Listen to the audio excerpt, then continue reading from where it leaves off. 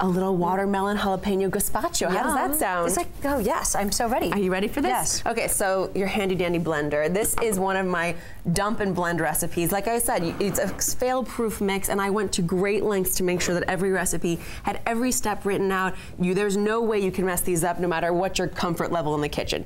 So starting off, we're gonna do a bunch of diced plum tomatoes. These are really ripe. It's a great way to get rid of tomatoes that might be going past their prime. Okay. So that's the. But you're gonna put tomato juice in too. I am gonna add a bit of tomato juice too. How much? You can add about a 1/4 cup of that, please. Okay. Thank you. And you can always add more liquid if you want. We've got some beautiful seedless cucumber here, with a nice bit of crunch and fiber. Liquid, what is this liquid? That's red wine vinegar.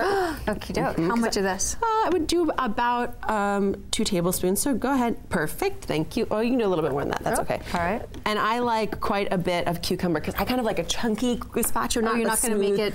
It'll smooth. Totally puree. We're going to puree it, but not too much. Okay. We've got a sweet onion here. And this is your secret ingredient that makes it sweet. Watermelon. I know. And this is a great way to get kids to enjoy their vegetables too, is adding a little bit of sweetness to it, right? So that they have fun with it. Good. Okay, look at how beautiful that looks in here. We need fresh lime juice, 2 limes. Okay. So a great trick is to roll the lime out on the cutting board first to loosen up any juice inside. Or you can just use a lime juicer. Or you can just be strong, strong like bull, and just squeeze it out. All right, I'm going to put in garlic. Yep, 1 clove of garlic you have minced there. Zesty, beautiful. I love it. And some jalapeno, my favorite. Minced jalapeno. Nice, if you want it less spicy. If you want it more spicy, add the ribs and seeds. Less spicy, no ribs, no seeds. Fresh mint and fresh parsley. And if I were making this without you, I would add fresh cilantro. I know, but I hate cilantro, so it doesn't get to be in my mix. This is a bit of Worcestershire sauce just to add a little bit of flavor. A little dash of some Tabasco. Yum, yum. And I'm gonna do this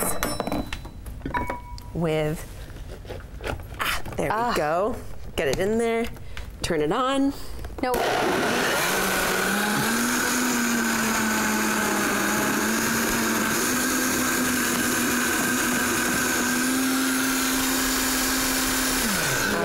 Okay. Now, here's the cool trick that I do to make sure that I'm serving up a really luscious, indulgent, healthy meal. Okay. Is once I get the top off, which is always a little harder than it looks, and you serve it into your beautiful bowls here. Here is a Mario Batali specialty that I have adopted that I just love.